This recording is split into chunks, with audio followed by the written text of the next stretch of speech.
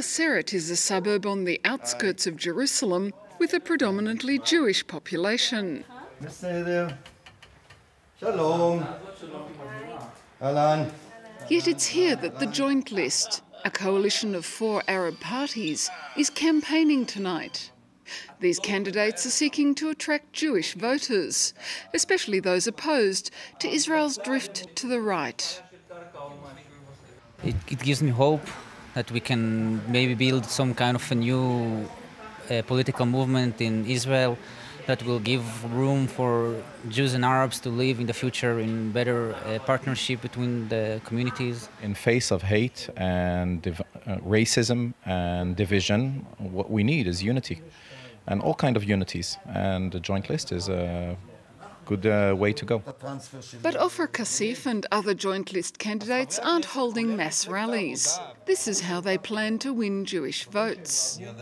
In order to convince people to vote for us, the best way is, like we did today, is to sit with a few people, talk to them and try to explain why we are better.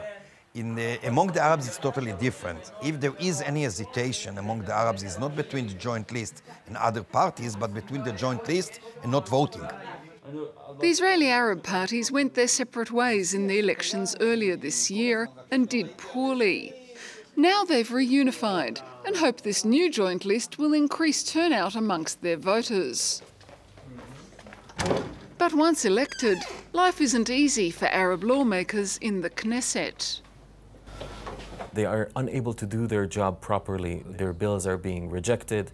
We have a few examples of bills that were issued and had nothing to do with a Palestinian issue. They were a completely civilian issue that were introduced by Palestinian members of the Knesset, and they were rejected and then copy-pasted, introduced by Jewish members of the Knesset, and then they passed. Some lawmakers claim this lack of respect is the reason Israeli Arab voter turnout is so low.